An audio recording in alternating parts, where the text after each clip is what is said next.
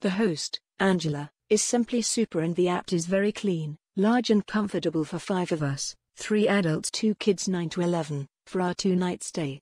Many things provided, washing machine, dryer, tea, coffee, cereal and even cookies on our arrivals.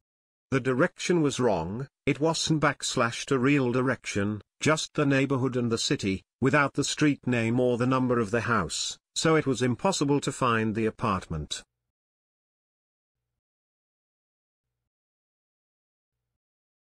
It is an apartment, very well appointed. The owner was very helpful and polite.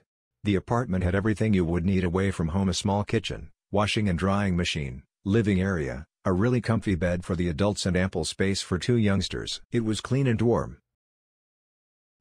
Brighton used our own cleaning cloths / scrubs as I'm always conscious of where old ones have last been used.